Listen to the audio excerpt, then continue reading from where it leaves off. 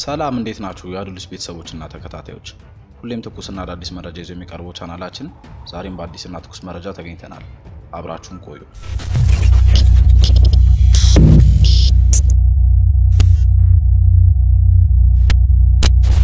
አቶ በረከትና አቶ ታደሰ በባህር ዳሩ ፍርድ ቤት ያሉት ያልተጠበቀ ነገር ረቡዕ ዕለት ከአዲስ አበባ በፖሊስ ተይዘው የነበሩት አቶ በረከት ስምኦንና አቶ ታደሰ ካሳ ዛሬ በባህር ዳር ውስጥ ፍርድ ቤት ቀረቡ ሁለቱ ግለሰቦች ባህር ዳር በሚገኘው የባህር ዳር አካባቢ ከፍተኛ ፍርድ ቤት የቀረቡ ሲሆን አቃቤ ሕግ ለምርመራ የ14 ቀናት የጊዜ ቀጠሮ ጠይቆ ነበር አቶ በረከትና አቶ ታደሰ ለምን ከአዲስ አበባ ተይዘው ጉዳያቸው ባህር ዳር ውስጥ እንዲታይ እንደተደረገና ዋስትና ተሰጥቷቸው ጉዳያቸው በውጪ ሆነው እንዲከታተሉ ጠይቀው ነበር አቃቤ ሕጉም የተጠረጠሩበት ጥፋት የተፈጸመው በአማራ ክልል ውስጥ በመሆኑ ጉዳያቸው መታየት ያለበት ባህር ዳር ውስጥ እንደሆነ ጠቅሶ የተጠረጠሩበት ድርጊት ከባድ በመሆኑና በዋስትና ቢለቀቁ መረጃና ሰነዶችን ሊያጠፉ ይችላሉ በማለት ጥያቄያቸውን ተቃውሞታል ጉዳዩን ለመመልከት የተሰየሙት ዳኞችም ለጥቂት ደቂቃዎች በቀረቡ ጥያቄዎችና መልሶች ላይ ከመከሩ በኋላ አቃቤ ሕግ የጠየቀውን የጊዜ ቀጠሮ በመፍቀድ አቶ በረከትና አቶ ታደሰ በእስር ቤት እንዲቆዩ ወስኗል ሁለቱ ተጠርጣሪዎች ጉዳይ ለመመልከትም ለየካቲት 01 2011 ቀጠሮ ሰጥቷል በዛሬው የመጀመሪያ ችሎት ለአቶ በረከትና አቶ ታደሰ ክሳቸው በጽሁፍ ቀርቦላቸዋል በክሱ ላይ አስተያየታቸውን የተጠየቁት አቶ በረከት ህገ መንግስቱን የፍትህ ስርዓቱን በሚጻረር መልኩ ችግር እንደገጠማቸው ተናግረዋል ባለሁበትና በሌለሁበት በተደጋጋሚ የደቡብ ፍርድ ገጥሞኛል ያሉት አቶ በረከት በደብረ ማርቆስ ከተማ የገጠማቸው ችግር በምሳሌነት አንስተዋል ትላንት ለምርመራ በፖሊስ ጣቢያ ሲንቀሳቀሱ ሌባ ነፍሰ ገዳይና ወንጀለኛ ሲባሉ እንደነበርም በተጨማሪም ትላንት ፍርድ ቤት ያልቀረቡት የጸጥታ ስጋት አለ ተብሎ እንደሆነም ተናግረዋል ቤተሰቦቻቸው የፍርድ ሂደታቸውን እንዳይከታተሉ መደረጉንና የቀረበባቸውን ክስ ጠበቆች ይዘው ለመከራከር ዝግጁ እንደሆኑም እንዲሁም ጉዳያቸው ውጪ ሆነው መከታተል እንዲችሉ አቶ በረከት ፍርድ ቤቱን ጠይቀዋል ያለ ፍርድ ቤት ተፈርዶብኝ የታሰርኩ ያህል ይሰማኛል ያሉት አቶ ታደሰ ካሳ ደግሞ በባለስልጣናትና በመገናኛ ብዙሃን ሌቦችና ዘራፊዎች መባላቸውን ጠቅሰው በቀረበባቸው ክስ ላይ ለመከራከር ዝግጁ መሆናቸውን ተናግረዋል አክሎም ጉዳዩ ከ90 በላይ ተጠናቋል ስለተባልን የ14 ቀን ቀጠሮ መጠየቅ ተገቢ አይደለም ብለው ውጪ ሆኖ መከራከር እንዲችሉ እንዲፈቀድላቸው ጠይቀዋል አቶ ታደሰ በተጨማሪም የዳሽን ቢራ ዋና መስሪያ ቤት አዲስ አበባ በመሆኑ ጉዳያቸው ከባህር ዳር ይልቅ አዲስ አበባ እንዲታይ አመልክተው በሽተኛ መሆናቸውንም ቤተሰባቸውም ያለው አዲስ አበባ መሆኑን ጠቅሰው ምግብን በስነ ስርዓት እየቀረበላቸው አለመሆኑን ተናግረዋል አቃቤ ሕጉ በበኩሉ የተጠረጠሩት ወንጀል ሰፊ ምርመራና በተለያዩ አካባቢዎች ያሉ ምስክሮችን ማናገር ስለሚያስፈልግ የተጠየቀው የጊዜ ቀጠሮ እንዲፈቀድ ጠይቀዋል በተጠርጣሪዎች ለተነሱት የተለያዩ ጥያቄዎች አቃቤ በሰጠው ምላሽም ትላንት ፍርድ ቤት ፋይል ቢከፈትም ጊዜው ስላላበቃ እንዳልቀረቡ ከምግብ ጋር ተያይዞ አቅምን በሚችለው ሁኔታ እየቀረበ መሆኑን ቤተሰቦቻቸው ምግብ እንዲያቀርቡ እንደሚመቻች ገልጿል ግራ ቀኙን የተመለከተው ፍርድ ቤትም ተመዘበረ የተባለው ሀብት የክልሉ በመሆኑ የክልሉ ፍርድ ቤት ጉዳዩን ማየት እንደሚችልና ከተፈጸመው ወንጀል ከባድነትና ከሰነድ ማሰባሰብ አንፃር የ14 ቀን ቀጠሮውን ፈቅዷል የነበራቸውን ስልጣን ከግምት በማስገባት ልዩ ጥበቃ የሚያስፈልጋቸው መሆኑን ጠቅሶ ጥንቃቄና አስፈላጊውን ጥበቃ እንዲደረግላቸው ትዕዛዝ ሰጥቷል ታዲያ የዛሬ ዝግጅታችንን ይዘን የቀረብነው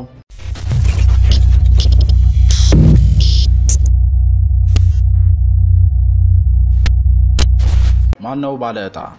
ማነሽ ባለ ሳምንት ባሰፋ ኃይሉ መቼም በጆሮ የማይገባ ነገር የለም በዘንድሮ ዘመኑ የፖለቲካችን ወቃታማ አየር ባለፈ ሰሞን በትግራይ ክልል በሙስና የተጠረጠሩ ሰዎችን ሊያስሩ በአውሮፕላን ወደ መቀሌ ሄዱ የፌደራል መንግስት ፖሊሶች ራሳቸው ታስረው ከቀና ቆይታ በኋላ በመጡበት አኳኋን በደብረ ዘይት የአየር ኃይል ፌርማታ እንዳራገፏቸው ሰማን ጉድ አለ አወራን አጣራን ግን ጉድ አንድ ሰሞን ነው እና ያ ጉድ በዚያው ሰሞን በረደ ስንል ግን ከሰመ ማለታችን አይደለም የበረደው እኮ የፖለቲካው ሐሩር ነው እንጂ ተረኛ የመታሰር ዕጣው በየትኛው የኢህአዴግ ቱባ ባለስልጣን ላይ እንደሚወጣ እኮ ሰው ሞቅ አድርጎ ያወራል ያስተነትናል ይተነብያል ይከራከራል ጎሳና ጎራ ለይቶ አብዛኛው የሰው ወሬ ቀጣዮቹ የመታሰር አንደኛ ባለዕጣዎች ይደረድርልሃል ከነዚህ እጩ ታሳሪዎች መሃል ሁሌም ከሰው አፍ የማይጠፉ ወፋፍራም የፓርቲው ሰዎች አሉበት ከነርሱ መካከል ለምሳሌ የኛ ሰው በደማስቆ ማለቴ ራሳቸውን ከመንበራቸው ያገለሉት የቀድሞ የብሔራዊ መረጃና ደህንነት መስሪያ ቤት ኃላፊ አቶ ጌታቸው አሰፋ የቀድሞ ቀዳማዊት እመቤት ወይዘሮ አዚም መስፍን መጤው ፖለቲከኛ አቶ ጌታቸው ረዳ ቀድሞ አቶ መለስን ይቅር በለኝ ብለው በመጸጸታቸው እንደነ አቶ ስዬ ከመታሰር ጣፋንታ ለጥቂት የተረፉት አቶ አባይ ፀሐዬ ስልጣን በቃን ብለው ከቲቪ ምስሎቻቸውን ገለል ያደረጉት እና አቶ ሽፈራሽ ጉጤ እነ ጄነራል ወይም አቶ አባዱላ ገመዳ አሁን በመንግስት ስልጣን ላይ ያሉት ሚኒስትር የቀድሞ የፖሊስ ኮሚሽነር አቶ ወርቅነህ ገበየሁ አረ የስንቱን የሰው አፍ የስንቱን ሰው ስም አስታውሰን እንዘልቀዋለን እዚያው በጸበላቸው። አሁን ደግሞ ሌላ የሰው አፍ አስቀድሞን የለበለቡን የሌላ አንድ ሰው ስም ስንት ከተተነበየለት የታሳሪነት ዕጣ ፋንታ ሁለተኛውን ዕጣ ፈሱት የሚል ዜና እየሰማን ነው። አሁን በሰው አፍ ብቻ ሳይሆን በአካል በአምሳል የመታሰር ዕጣ ተራው ፊቱን ወደ ልበ ደንዳናው የኢህአዴግ አድራጊ ፈጣሪ ባለስልጣን ወደ አቶ በረከት ስምኦን የዞረ ይመስላል። ትናንት በኤርትራ ደሜ የተለየች የዘረኝነት ሰለባውኛለሁ ብለው የዘረኝነትን አጉል ጠንቅ ሊያስረዱን መከራቸውን ሲበሉ የተስተዋሉት እኚህ የደረቅ ፖለቲካ ደራሲና የቀድሞ የኢህአዴግ መንግስት የህዝብ ግንኙነት ሚኒስቴር አቶ በረከት ስምኦን ራሳቸውን ጠፍጥፈው በጋገሩት የኢህዴን የተከታዩ ብአዴን ወይም የአሁኑ አዴፓ ኢህአዴጋዊ ፓርቲ በሚተዳደረው በአማራ ብሔራዊ ክልላዊ መንግስት የጸጥታ ፖሊሶች ዛሬ ላይ በቦሌ ጃፓን ኤምባሲ ጎን ከሚገኘው የመኖሪያ ቤታቸው ተይዘው እርሳቸውም እንደ ተረኛ ሰው ቀድሞ ወደ ክልል ተብለው ወደ ባህር ዳሩ መታሰሪያ ጣቢያቸው መወሰዳቸውን ይኸው ዛሬ በጆሮአችን ሰማን። ጉድ ነው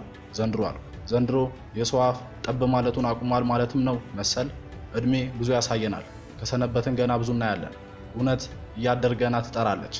ትጠራለች። የመንግስትን ሀብት እንደ ጓሮ እርሻው የቀጠፈውም የዜጎችን ህይወት እንደ ጥቅምት አበባ የቀጠፈው እውነትን ከህዝብ ሸሽጎ በአደባባይ የቀጠፈውም ሁሉም ቀጣፊ በየፊናው በየአይነቱ የሚጠብቀው ባለው ዞኑ ዕጣ ያለ ይመስላል። የትናንቱ ስነ ስርዓት የብዙ አነጋጋሪ የትናንት ባለድለኞችን አስሮችን በየአይነቱ አሳይቶን እንዳለፈ መቼም ምንም ነገር አያሻው። ከጠንቋዩ አበባ ታምራት እስከ አስደናቂ ተዋናይ ዶክተር ኢንጂነር ሳሙኤል ዘሚካኤል እስር ከሰብአዊ መብት ተሟጓቹ ከነ አቶ እስክንድር ነጋ እስከነ ዶክተር መራራ ጉዲና እስር ከስኳር ባለስልጣናቱ ከነ ጠቅላይ ሚኒስትር ታምራት ላይኔ እስከነ አቶ መላኩ ፈንታና አቶ ገብረዋህድና እስከ መከላከያ ሚኒስቴሩ አቶ ስዬ አብራ እስከ ድረስ ሁሉንም አይተን አስሮቹን በየአይነቱ አሳይቶን አስተምሩናል እና እስር ብንሰማ አይገርመንም ብለን ነበር። ያንን ካልን ልክ አልነበርንም። እያንዳንዱ ዕጣ የራሱ ትርክት የራሱ ግርምት የራሱ ልዩ ነገር አለውና እና ተገረም ዛሬ ሳልወድ በግድ እና እስር ብርቁ አቱን ይልቅስ ህዝቡ የሚያወራውን አድምጥ እና ነገ የማንተራ ይሆን እያልክ የሚሆነውን ጠብቅ። እውነት ትዘገያለች እንጂ ተቀብራ አትቀርምና። በዘንድሮ የሀገራችን የፖለቲካ ትኩስ አየር ምንም የማይሆን ነገር የለም። ሁሉም ሰዓቱን ጠብቆ ይሆናልና ማነው ባለ ተራ ማነው ባለ ሳምንት? አስሩስ በየሳምንቱም ቢሆን ባለከፉ። መታሰር እኮ ህግ ሂደት ነው። ከታሰርክ በህግ እጅህ ነህና ህጉን ነው የሚዳኘህ። ሀቅህ ነው የሚያድንህም እኮ የሚያስኮንንህም። ግን ይህ የሚሆነው ፍትህ በተረጋገጠበት ሀገር ላይ ነው። በነፃ የዳኝነት አካል ፊት ብቻ ነው። ፍትህ በሌለችበት መስክ ላይ የጉልበተኛው ማንነት ቢቀያየር የሚፈይደው አዲስ ነገር አይሆንም። ለውጥ የለሽ ለውጥ ብቻ ይሆናል። ነገር ግን በፍትህ የሚደረግ ከሆነ ለውጡ ትልቅ ለውጥ ሆነ ማለት ነው። ትናንት ፍትህን ከብዙዎች ላይ ለቀሙ ሁሉ ታላቁ የህሊና ቅጣት ቀማኞቹን በፍትህና በፍትህ መንገድ ብቻ መጠየቅና መዳኘት ብቻ ነው።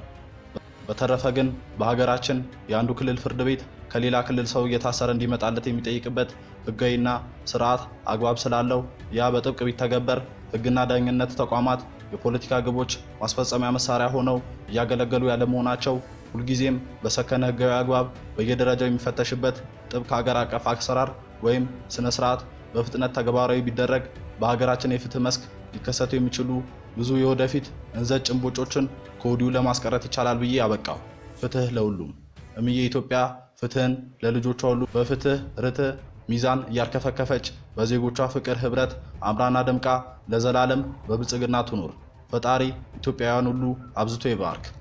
ታዲያ የዛሬ ዝግጅታችንን ይዘን የቀረብነው የፌዴራል ጠቅላይ አቃቤ ህግ ዛሬ አርብ ጥር 17 ቀን ከሰዓት በኋላ በሰጠው መግለጫ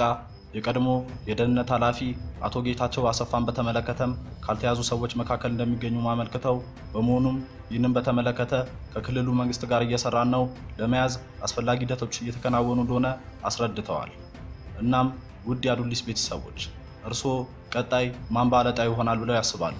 እናም ሐሳብና አስተያየቶን ኮሜንት ላይ በመጻፍ ያጋሩን እያልን